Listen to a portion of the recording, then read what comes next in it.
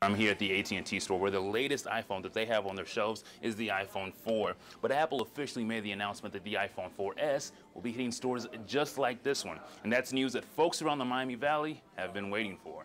A lot of the customers at AT&T and in MacTown today were excited to hear they'll soon be able to get the iPhone 4S. Because I got to upgrade and I want to be top of the line. I want to be up and with it. Because I want the newest things and camera. If they have the upgrade camera, that would be better. Apple unveiled the new iPhone today, which will have a higher resolution camera and faster processor. But it's not the iPhone 5, and some customers will continue the wait. Probably a little bit better, but it wasn't what I was waiting for. I've been waiting for the 5.